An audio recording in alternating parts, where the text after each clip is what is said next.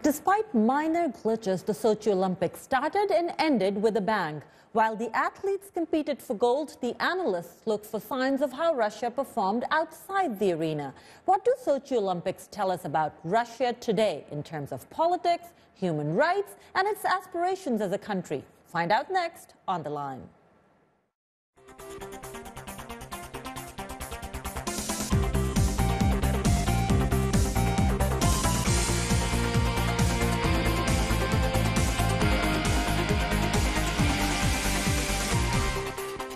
This is On The Line, and I'm Aisha Tanzeen.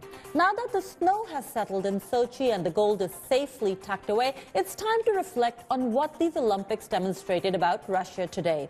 Our guests will help us understand why these games were so important to President Vladimir Putin and whether our understanding of Russia has changed or solidified as a result of these games.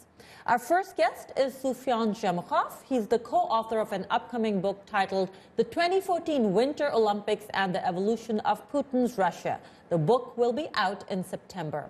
Our second guest is joining us via Skype from Zurich, Switzerland. Martin Müller is the head of Swiss National Science Foundation Research Unit at the University of Zurich.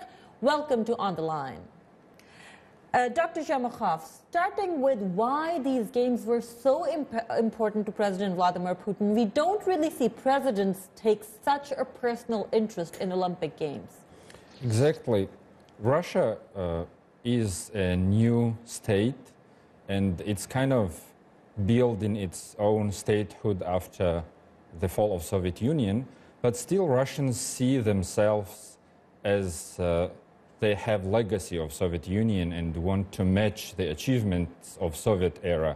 And so for Putin, the Sochi Olympics are symbolic because they kind of match 1980s Moscow Olympics. So given that background, Dr. Müller, what was it that President Putin set out to do with these Olympics? What was he trying to show to the world? But more importantly, what was he trying to show to Russians? Or was there something that he was trying to prove to himself? Well, he certainly wanted to show to the world that Russia is not only a state with a big nuclear arsenal, not only a state with big oil and gas resources, but a state that could just as well compete on the international level in areas such as tourism, which are much more sexier and much more attractive, something that's called soft power. And that's also the same reason what drove him to host the Games internally, to communicate to the Russian public, look, we are being recognized internationally. People actually envy us that we have the Olympic Games. But I think there's also then a second agenda that one needs to see, and that is the distribution of resources that is central to the Olympic Games in Sochi, and that also helps him to keep the country running. Okay, so given what the president set out to do, Mr. Zhemukhov, do you think he achieved his goals? One of the major problems that this authoritarian or semi-authoritarian regime has, it's legitimacy. And so for Putin, it was important kind of that this big show, this big mega project would back up his legitimacy. And many people were doubting that this, in many ways, in security, economics, Russia will be able to do it. But at the end, we saw that what we could see on the TV screens was quite good. And so I think Putin achieved what he wanted. He didn't achieve what he declared everything. Like, if I would measure, I would say he achieved 10% of what he declared. But I think he achieved what he wanted. So lots of pomp and show, and we'll go into detail of what he declared and decide whether, ask you whether he achieved that or not. But Mr. Müller, $51 billion, the most expensive Olympics in the history of Olympics, in this era of global economic meltdown, if this had happened in a Western nation, there'd be a big hue and cry. What is the reaction in Russia? Well, the reaction certainly is that people have taken notice of this massive amount of money that is being spent, and people view it critically. But they nevertheless still support the Olympic Games. There is a small majority, but still a majority of people in Russia support the Olympic Games, which is partly to do also with the feeling that in Russia, the notion of taxpayers' money is not as established as it would be in the United States or in Western Europe. And so for a lot of Russians, it means that the government is doing something, the government is putting on a show, and that doesn't have much to do with us. Coming back to what you said, Dr. Zhamukhov, about what President Putin set out to do, he made a lot of declarations when he pitched these games. These games were going to be environmentally carbon neutral, they were ecologically friendly, they were going to be respect for human rights. So let's talk about what Russia promised and what Russia delivered. In terms of environment, what was the record? In terms of environment, the Olympic candidature file stated that this will be the most green Olympics in the world history, and that was completely not delivered. They claimed that the Olympic would cost only $12 billion. That wasn't delivered. They said that there will be 250,000 jobs created for migrants and immigrant workers, and officially there was only 12,000 jobs created, and there were a lot of abuses among migrant workers. So let's go to each of them one by one. Environmentally, some environmental activists were also jailed. What was it that they were pointing out that was so horrendous, at least to Kremlin, that they were put behind bars? It's not that the Kremlin didn't want to deliver all that, and it's not that, for example, Kremlin didn't initiate dialogues with environmentalists. In 2007 and 2008, there were a lot of meetings, and Putin personally met with ecologists, but then both sides realized that they can't cooperate with each other, and the regime, the organizers, got more and more irritated that ecologists would point the problems of ecology. Because, for example, they built these tunnels, 4 big tunnels, which completely changed the environment of the region, because now the hot air is going to those places. And, for example, in a couple of years, we may see completely different weather there. And not talking about pollution, not talking about bad ecology, that alone, they changed it on very, very big scale. Dr. Muller, and I want to touch on all of these subjects briefly. Let's talk about human rights. How was the record? Did Russia restrain itself in terms of human rights during the Olympics, before the Olympics, or did we see more crackdown? I think we saw more crackdown, although Russia had quite a clever move when it came to hosting the actual Olympics. They designated a separate protest zone in which people could protest. The only problem being that it was far removed from any of the Olympic action. So none of the media actually ever turned out to be at the protest zone simply because it was not conveniently located.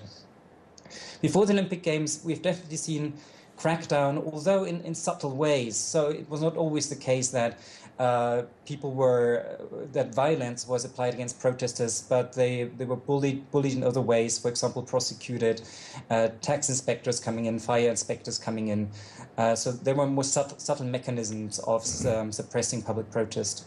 Okay, so we're talking about ecology, we're talking about human rights. Let's talk about Russia's image on the world stage. Do you think that President Putin delivered on that? Whatever he promised to Russians that Russia was going to be after the Olympics, is it that today? Well, I think one of the ways to exceed somebody's expectation is to lower somebody's expectation at first. So everybody actually expected that Putin and the organizers of the Olympics will fail on some of those issues. They either won't build the facilities on time, or there will be security issues. So with those low expectations, I think Russia exceeded everybody's expectations, and Putin delivered the message that he wanted. And security was going to be a huge issue, wasn't it, Dr. Muller? There were threats. by some militant organizations. People thought there might be terrorist attacks, but Russia avoided that. Yes, it did avoid that, quite successfully so, but also with a massive presence, also a massive visual presence, if you were there, of security personnel, both military soldiers and policemen. So it came at the cost of great security measures and significant security measures that infringed on people's personal freedom. I think that's the trade-off that you need to see. But I think you have the trade-off with almost any mega event of that size.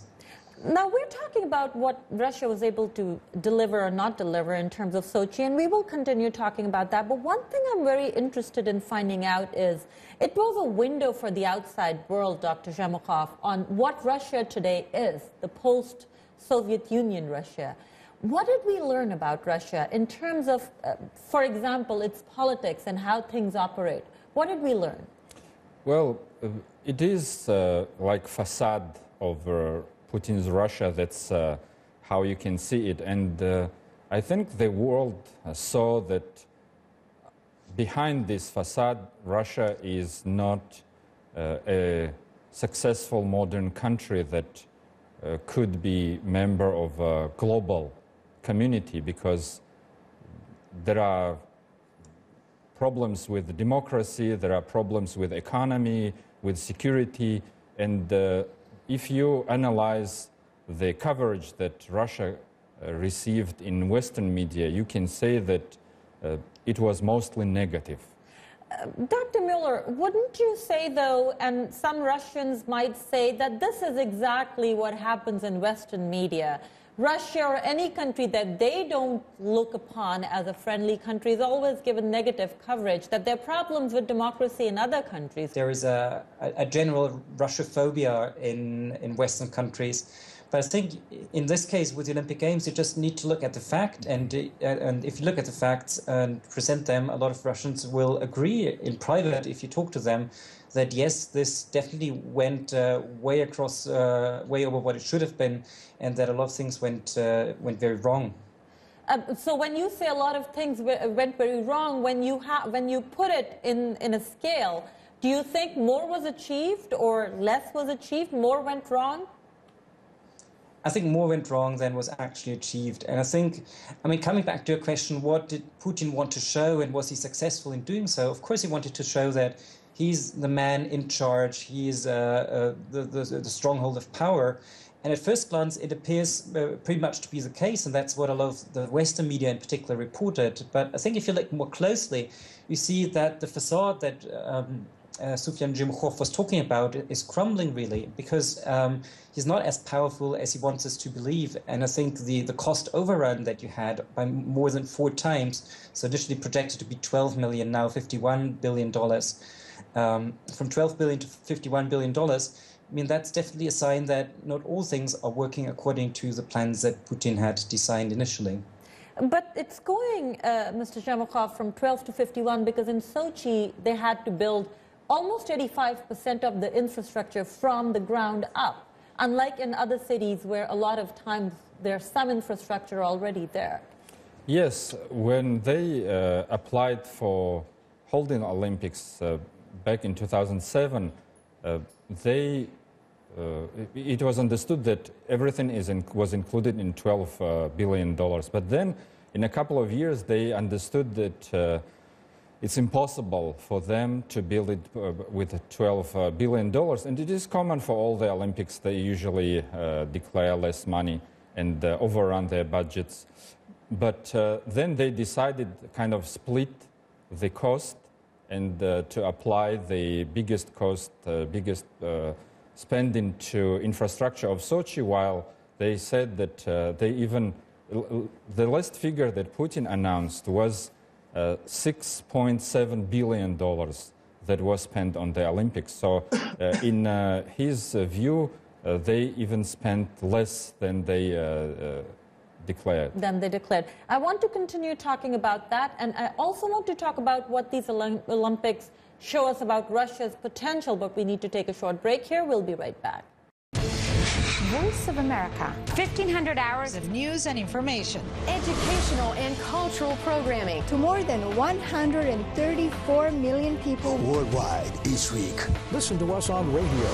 Watch us on television. Follow us on Facebook or Twitter. And through your mobile device. VOA. We're dynamic and consistent in bringing you the most reliable information in 43 languages. Tune in. Tune in.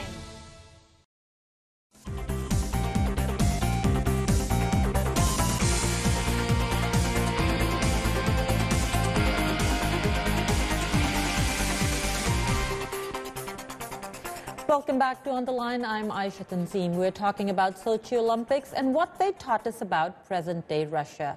Our guests are Sufyan Zhemukhov, the co-author of an upcoming book titled The 2014 Winter Olympics and the Evolution of Putin's Russia, and Martin Müller, the head of Swiss National Science Foundation Research Unit at the University of Zurich.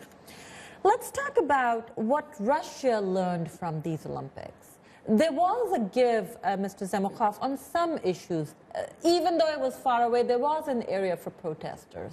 There was an effort at the beginning to do things environmentally. What did Russia take away from these Olympics in terms of being part of a global community? Well, it just occurred to me that the organizers failed to deliver almost everything that they promised. But they delivered something they didn't promise. From the beginning, they never promised that they will win most of the medals, but they achieved that. So it was a very strong message to Russians. It was a festivity. But in terms of what Russians learned from it, they just learned that the current regime's course will not change. It will be, as it was, rather hard on human rights issues, corruption, and all other problems, while at the same time there will be these facades, these shows, like the small areas designated for protests where no media can go. There will be some freedom allowed but controlled. There will be some gestures made, like letting Mikhail Khodorkovsky out, but at the same time it will never stop arresting other people and putting people into jail for political reasons. So people learned that nothing changed, actually. Mr. Müller, do you agree with Mr. Zhemukhov that Russians learned that Kremlin's way is the way? Or do you think that they took something away from this? I think that they pretty much saw that the Kremlin could deliver on what it said it would deliver. And I think what they're taking away is that it's also a certain measure of pride that Russia can actually organize mega events of that size. And of course, Russia is looking towards organizing the Football World Cup in 2018, the Soccer World Cup, and that's something that a lot of Russians will now be looking forward to. Now, tell me what these Olympics showed us about Russia's political system. Very top-down from what I understand, but do you see any changes over the last one decade? One thing that these Olympics supposed to show actually to the world is how Russia's political system designed. They call it in Russia manual managing. So everything that is of some significance is managed personally by the first person, by Putin. So while in other Olympics, the leaders of the state usually don't work so much on Olympics. Here, Putin, for the last year, since last February, he announced that he was working on Olympics on daily basis. So that's how the whole country actually managed, and that's what the Westerners could see. Do you think this is going to solidify Putin's grip on Russia, Mr. Müller, or is it going to weaken it, given that he's come out as this control freak? I think he's bought himself some time, and the major issue is going to be the slowing economic growth. So Sochi was massively expensive. The resources to distribute are getting fewer and fewer, and with economic growth being forecast somewhere between 2 and 3% for the next years to come, the question is, where will he get the money from to keep the system running as it has been running for the past years, especially with a lot of big projects still in the pipeline, and the World Cup 2018 is one of them. So here's the question then, Mr. Zhemukhov. Going into the Olympics, you as an expert on Russia and somebody who keeps an eye on it, did you expect all of this, or was some of it even worse or better than what you expected? The achievements of Russian athletes was much better than I expected, but I'm not an expert on sport. Apart from that, probably security issues were handled better than I expected, but pretty much everything else was as bad as I expected. Okay.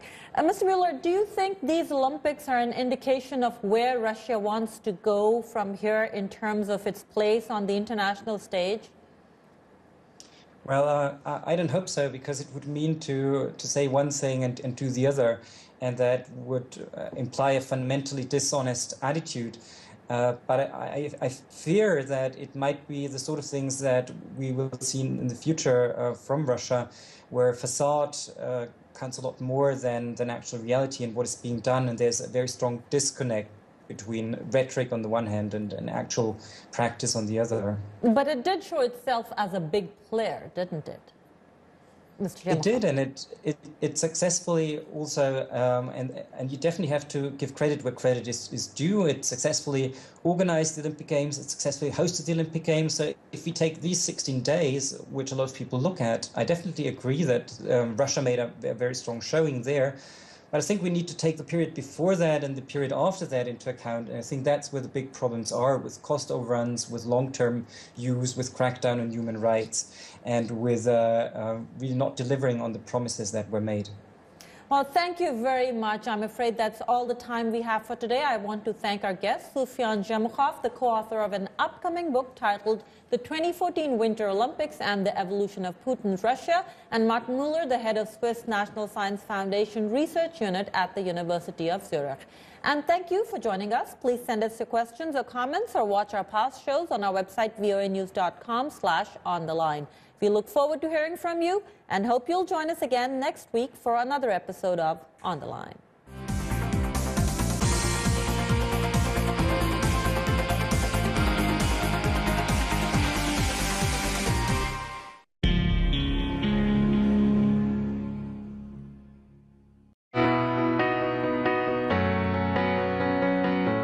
My childhood home is in one of Miami's poorest neighborhoods. I was shy, and art was my escape. When I saw Revelations, it inspired me. Alvin Ailey said it best: dance comes from the people and should always be delivered back to the people. I work hard because I believe that I owe that to the people who have helped me along the way. To me, Black History Month celebrates what's at the heart of my dance company, and that is the uniqueness of the African American culture in this country. My name is Robert Battle, and I'm the artistic director of the Alvin Ailey American Dance Theater.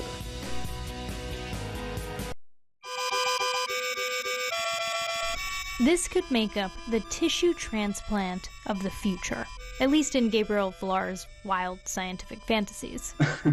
A lot of scientists don't like wild fantasies in papers, so we had to be a little bit cautious in our wording. But in principle, these things, they should be able to mimic pretty much any tissue, because any cell is essentially a little bag of water. And these are little water bags too. This is a network of tiny water droplets coated in oil. The oil makes them stick together, and they can be chemically engineered to work in concert, like this. Part of Villar's innovation was making this machine to fabricate the pseudocellular networks. So what you're seeing there is actually two nozzles, and each one of those is a really thin glass tube, just about the size of a human hair. We have these glass tubes immersed in oil. You can't tell that the oil is there because it's transparent, And we have a little droplet generator at the other end of each of those tubes. As soon as the droplet leaves the tube, it's coated by the oil the tubes are submerged in. Because of that oil, the droplets actually stick together. They actually kiss and become joined by a very, very thin membrane. It's only 5 nanometers, so it's actually just a couple of molecules thick. But it's strong enough to prevent the droplets from falling under gravity, so you can really build objects up with 90-degree walls, and actually you can make them slope away. that oil membrane has another function. It's a lipid bilayer, just like a cell wall. And like a cell wall, it lets water pass through. That allows these bubbly blobs to change shape if you adjust the salt concentration in the different droplets. The first thing we tried was actually planar strip, kind of like a strip of bacon, in which one side, if you like, the fat of the bacon was very watery, and then the other side was very salty. And we found that watery droplets give their water to the salty droplets. The watery droplets get smaller, the salty ones get bigger. And the whole thing curls up into a circle. We've actually shown that you can get them to do mechanical work. You can get them to push little things around. Publishing online in Science this week, Villar and colleagues also showed that the droplets can be engineered to carry electrical signals by passing charged particles from one droplet to another, which would come in handy if you're making synthetic tissues that need to carry nerve signals, for example. Now, if you're thinking, this doesn't look much like an organ. You're right, no. At the moment, they don't look very much like organs or tissues. So organs are yet another level of complexity, but you could imagine getting a scratch on your skin and needing some kind of protective layer. Okay, maybe it's the Band-Aid of the future. For Science Friday, I'm Flora Lichtman.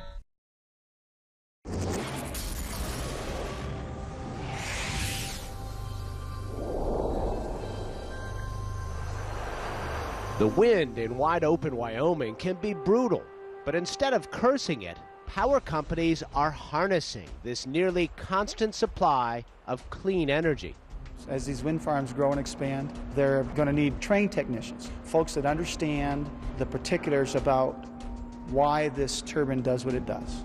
Run the studs all the way in, and then get the nuts and go every other one. With help from the National Science Foundation, Laramie County Community College in Cheyenne has expanded its technical training with a program in wind energy.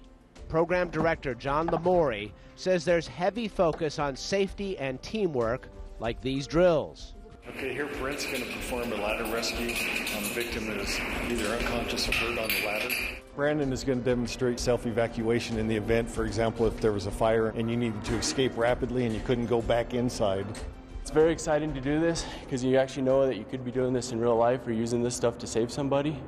Students are put to the test early on to see if they can handle 300-foot heights. 2 weeks into the program, we come out here to the Happy Jack Wind Farm. We have the students all outfitted with their personal protective equipment, and we climb a turbine for the first time. They're motivated afterwards. They really like it. Wind power adds energy flexibility to a state already known for coal and oil resources. And we think that with the federal government's push on renewable and alternative energy sources, we have an opportunity to help our citizens understand what wind energy means to the state. In the United States, renewable energy has often been at the mercy of changing political winds. But non-traditional students believe this is a career with a future. Once I got laid off, I really had to sit down and look at what is it that I wanted to do and what's going to be a business that's still going to be around, because a lot of high tech has moved. So I was part of a government retraining program. Basically, I just love to climb things, and when this job came along, I thought, what better place to work than 300 feet off the ground? With students from across the country and a waiting list for enrollment, things may be looking up for wind power. For Science Nation, I'm Miles O'Brien.